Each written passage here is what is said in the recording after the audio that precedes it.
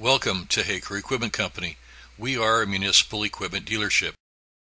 We have two locations, one in the city of Laverne covering Southern California, and one in Las Vegas that covers the Southern Nevada area. The manufacturers that we represent are Vactor and their 2100 plus sewer cleaning model, the HXX hydro excavator, along with other models that will clean or dig with the use of high pressure water and air conveyance. The Intelliview is used on the Vactor 2100 plus models. Hello, my name is Kerry Alcott. Intelliview Display Overview. The F buttons below the screen select the option located above the button. Left arrow button closes the current screen page and moves to the previous menu, like a back button. Menu button brings up the configuration menu page. Up-down arrows. Press up or down arrows to make selections or adjustments. The OK button. OK to accept selection, like an enter button on a keyboard. The Intelliview display provides controls and displays most of the functionality of the unit. Among the things displayed are chassis engine, auxiliary engine or blower, hydraulics, and the electrical control system. The display acts as a bridge between the chassis and the Vactor module. A variety of settings can be changed through the controls of the display. The display controls work very much like many other devices we encounter in everyday life. Above the F buttons, you can see an icon. This icon is for chassis engine. This icon is for the PD blower. Note that if your Vactor is a fan unit, there would be an icon for an engine here. This icon is for group functions. And this icon is for the Vactor control modules called VMN modules. In the upper left corner of the screen is a flow meter. It displays the status of the rotor pump flow. GPM, rotor pump gallons per minute. The system counts the number of pump strokes in 1 minute and multiplies it by 3. The Vactor water pump will move an average of 3 gallons per stroke. Note, the water system flow is a calculated value based on the control system's ability to monitor the operating parameters. Low water, leaking seals, a dirty Y strainer, reduces the accuracy of the reported value. Footage counter. ABS means absolute. Feet of hose out of reel. REL means relative. Feet of hose out or in from a set point. Relative is set to 0 by a footage counter reset switch on the hose reel control option box. Note, the footage counter is a separate option and must be added when ordering. Hydraulic oil temperature. The LED will be green when the hydraulic oil temps are within operating range. If the temperature raises too high, there will be a yellow LED for early warning, and a red LED when shutdown is necessary. Stationary mode indicates that all interlocks to work in a stationary application have been met and the vehicle is ready to work. Some interlocks, such as the master switch, have other interlocks as well. Stationary mode is the default mode for the Vactor. Recirculator mode indicates that all interlocks have been met to run the recirculator as intended. This means that the truck can be driven with PTO-A engaged and low water flow used to circulate water from the water tanks through the water pump and back to the tanks. This is done to keep water from freezing in cold climates.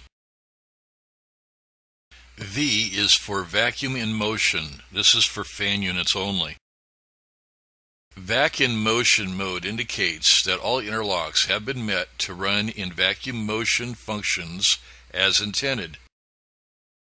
Vacuum in motion allows the truck to be driven with the auxiliary engine running and power to the boom circuit. PTO A and B. PTO A is active when the master switch is in the on position. PTO B is active when the pump mode switch is in the mid or high position.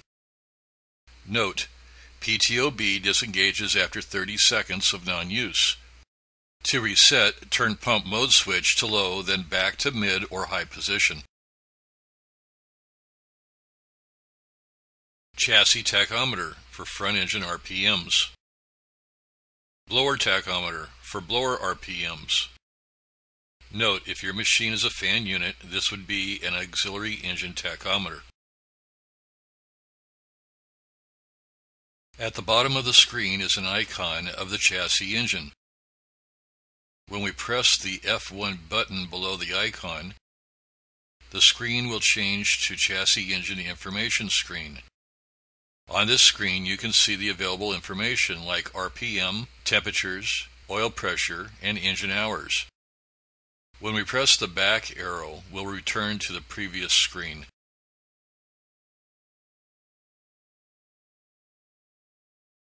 The next icon is of the PD blower. Pressing the F2 button below it will change the screen to the blower information screen. Here you'll see we have an hour meter for the blower. All the other information down below that is going to be more for mechanic diagnostics. Press the back arrow to return. The next icon is of the group functions. Press F3 button.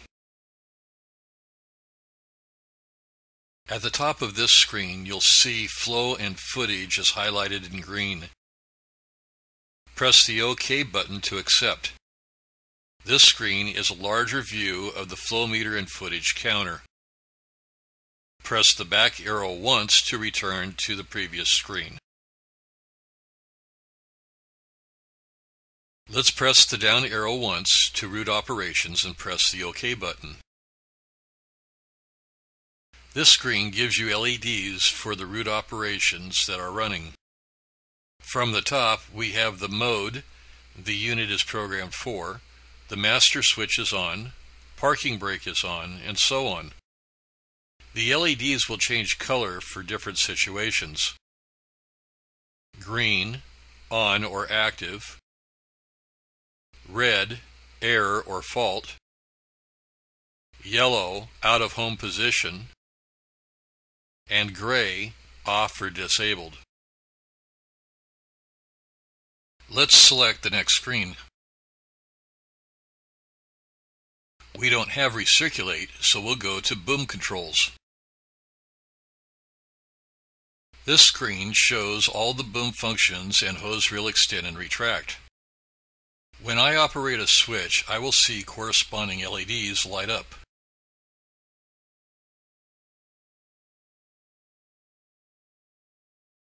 The I column is input signals. O is outputs. PN is switch input status from the panel or pennant. If the Vactor has wireless remote control, you will have another column of LEDs. WLS is switch input status from wireless. SYS is systems decisions of inputs. BMEXT is boom extend. BMRET is boom retract. BML is boom left. BMR is boom right. BMU is boom up. BMD is boom down. If the Vactor has a 5x5 boom, you'll see two additional sets of LEDs. 5*5U is the 5x5 boom hose up. 5*5D is the 5x5 boom hose down. TCRNT, proportional valve current target, that's in milliamps. FCRNT, proportional valve current feedback in milliamps. PWM is pulse width modulation, percentage to proportional valve.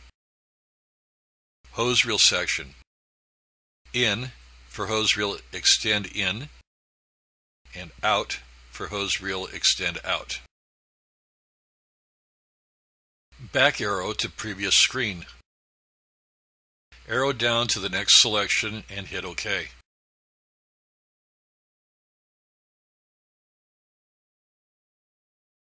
This screen displays the status of the hose reel system. Front in N is front panel joystick in neutral position. Rear in N is rear panel joystick in neutral position.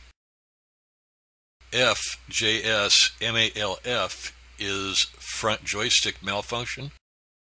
RJS-MALF is the rear joystick malfunction. Front joystick disabled. Rear joystick disabled.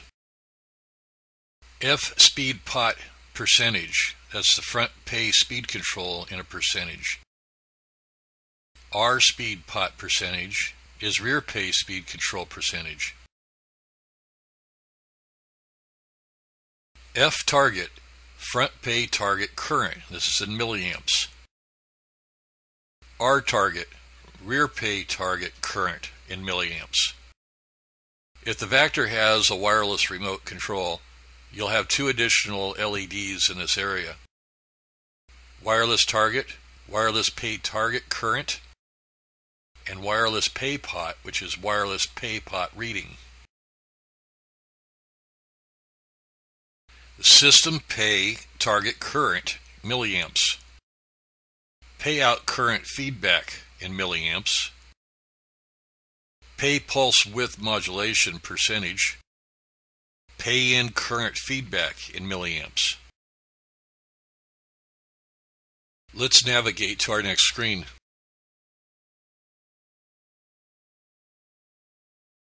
This screen displays the status of the debris body control system.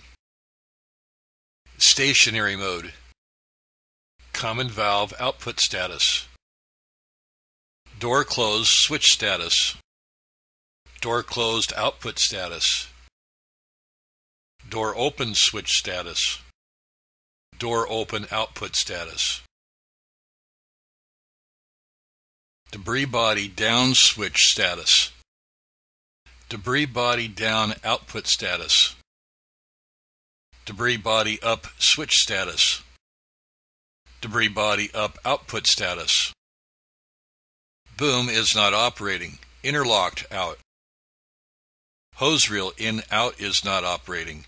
Interlocked out. No vacuum. No system request to enable vacuum by vacuum enable disable switch on all panels. Body and door switch not home.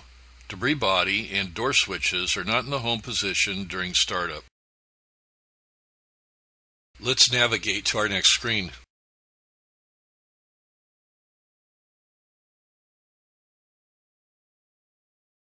This screen displays the status of the footage counter parameters. The first parameter is the number of total layers, figure A. Figure B, number of wraps per layer. Figure C, the number of outer layer wraps.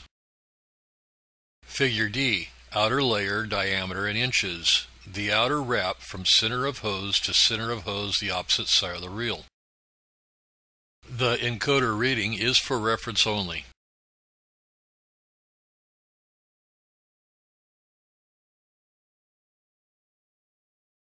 Our next screen is throttle controls. This screen will vary if a wireless pennant is equipped. Starting at the top, pennant status on. Panel throttle inhibit. This would show if the panel throttle was disabled. System throttle on. System throttle up. And system throttle down. The TSC1 request is what RPMs you are asking the engine to do, and the TSC1 actual is what the engine is doing. Note I took this picture when the engine was not running.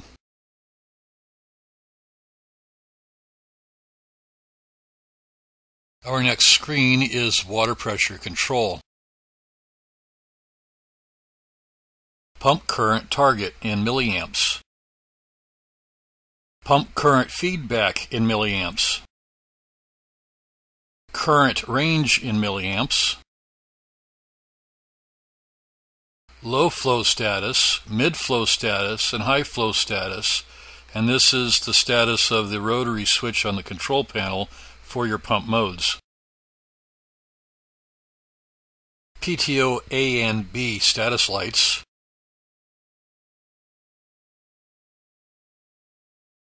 PTO-B disabled. A. PTO-B disabled during the startup due to non-home position of the water mode selector switch.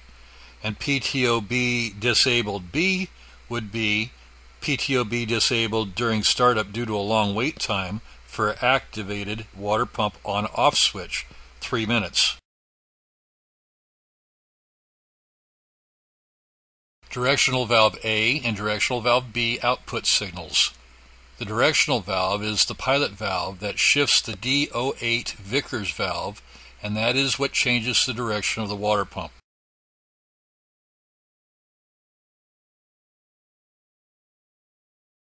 The reserve screen only shows what options are installed on this vehicle.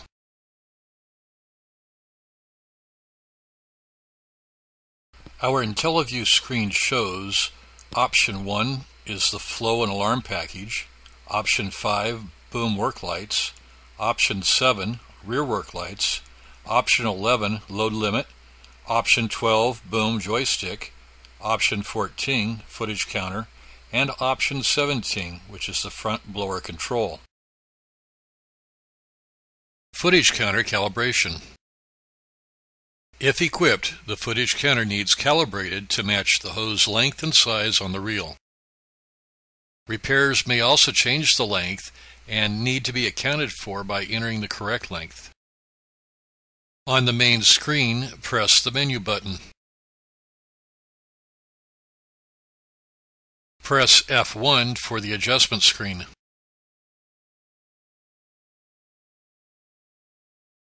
Scroll down, select the footage counter to adjust, and push OK.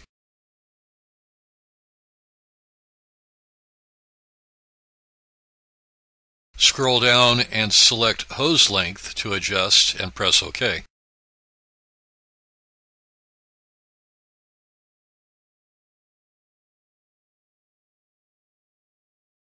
Depending on what you intend to do, if you're putting on a new roll of 600 foot of hose, you can hit reset.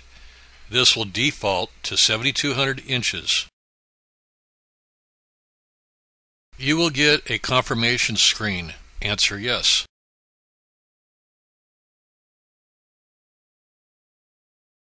If you did a hose repair and shortened the length 2 feet, you'll need to lower the value by 24 inches.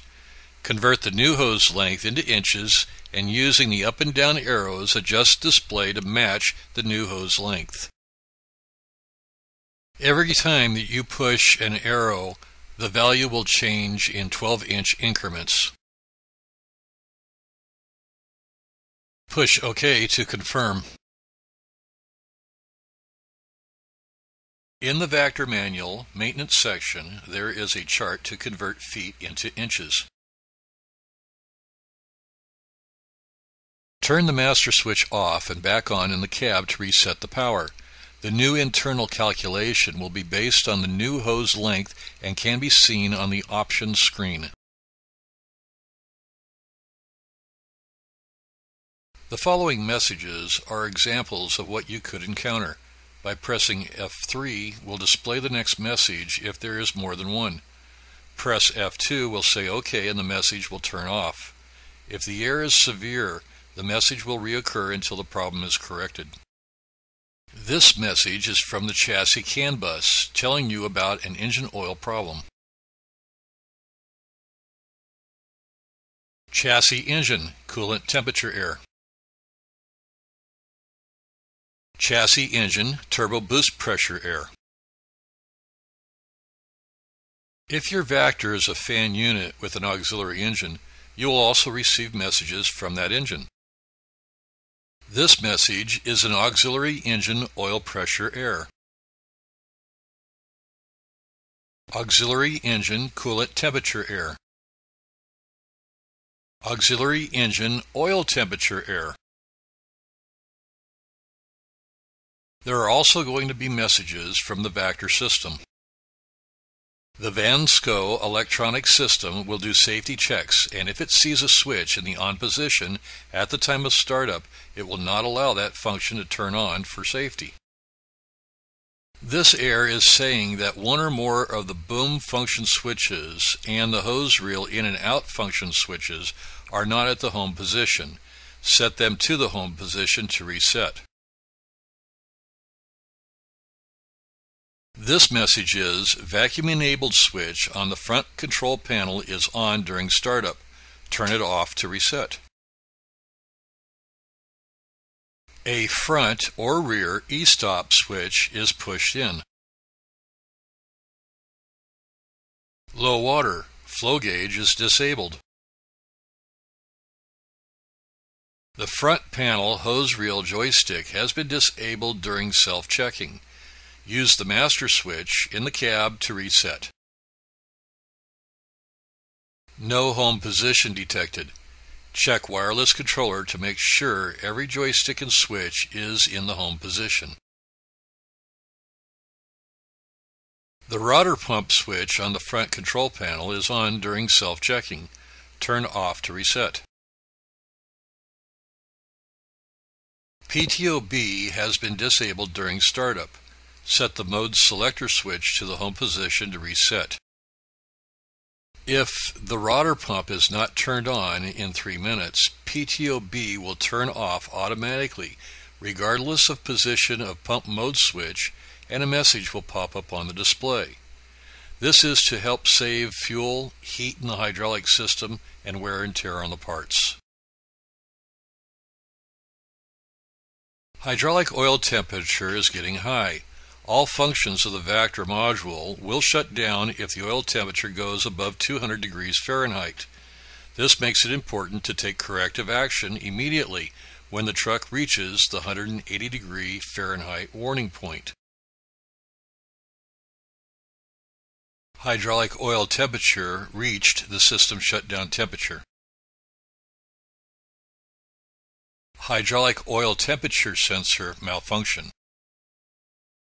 Troubleshoot sensor. Sensor may be shorted internally. This message and ones like it could also appear due to no communication on the CAN bus from other modules. If there's a broken CAN wire, there would be no communication. The Van Sco system is a network of modules connected by 2 wires called CAN bus. This picture shows the location of each module. The Intelliview will act as a diagnostic screen for the Van Sco system by viewing the inputs and outputs of the modules. Press F4, and this screen shows all the VMMs on the system. VMM2 is highlighted green. Select OK to open that module. In this screen, when moving a switch will cause a light to turn on. In this case of the hose reel joystick, it is a potentiometer. We will see the light and we will see a milliamp value change as we move the joystick. With the location of VMM2 being mounted at the hydraulic valve area, these lights are the outputs going to the solenoid valve for the hose reel rotation.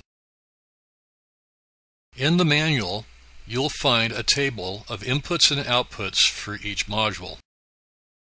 This table shows the VMM location and model, then each input and its function. To the right is the pin location for the wires in the plug.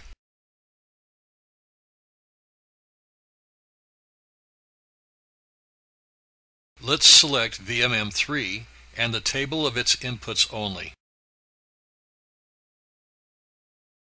This module is inside the cab console. Look at light 7 to the left. The table shows this to be the master switch input, meaning the switch is on. If we look at input 11, there is no light from the PTO-A pressure switch. This is because when I took the picture, the engine was off. Looking now at the outputs to the right top, number 1 is lit. This is telling us there is a signal going to PTO-A solenoid.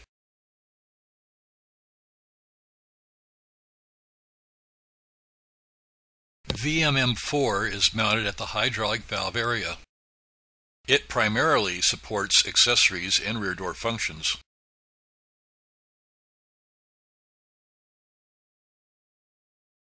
VMM5 is mounted in the lower hose reel control box. It supports boom and hose reel hydraulic function inputs. VMM5's output table. On output, number 4 is lit, indicating the joystick has power. Number 5 is vacuum relief light is on, and number 8 is low water light is on.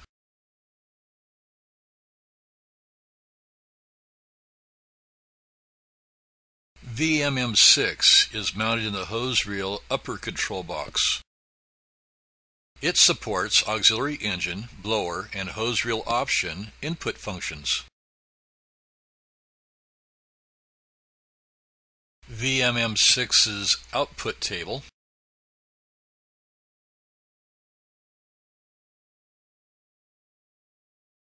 VMM9 is mounted at the hydraulic valve area. This module supports the water system functions. Look at input lights 1 and 2. These are the input signals from the water pump magnetic sensor. If you had no water flow from the water pump, these lights cycling on and off, one and then the other, would indicate the water pump moving hydraulically.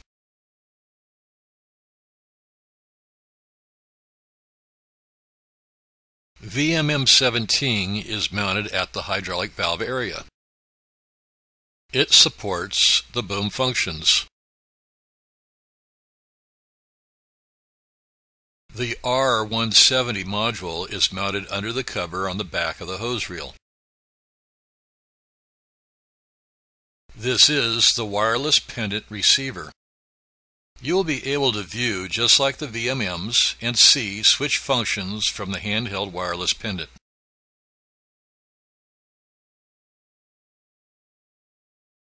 I would like to thank you for viewing this class.